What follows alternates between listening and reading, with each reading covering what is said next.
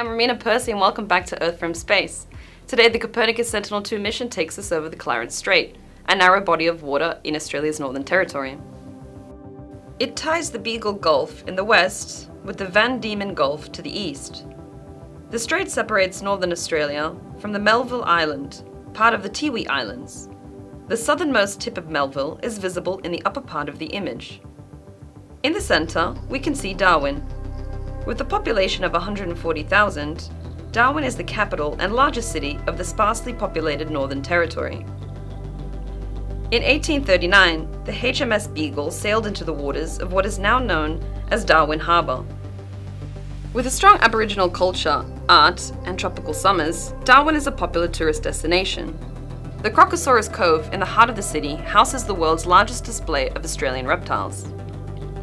The waters that surround Darwin are riddled with saltwater crocodiles and deadly box jellyfish, who inhabit the waters from October to May. The Adelaide River can be seen to the right of Darwin, snaking its way northwards, flowing 180 kilometres before emptying into the Timor Sea. The river is known for its high concentration of saltwater crocodiles. Jukbinj National Park is a protected area visible east of Adelaide River. The park contains a portion of the catchment area and drainage for the river, and consists mostly of wetlands. The close vicinity to the water makes the park a major breeding ground for a variety of water birds, including magpie geese, herons, and egrets. Copernicus Sentinel-2 is a 2-satellite mission.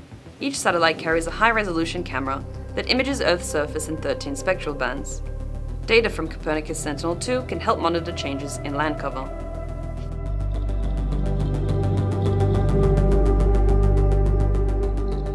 And this brings us to the end of this edition. I'm Romina Percy from ESA Web TV Studios. Have a good day.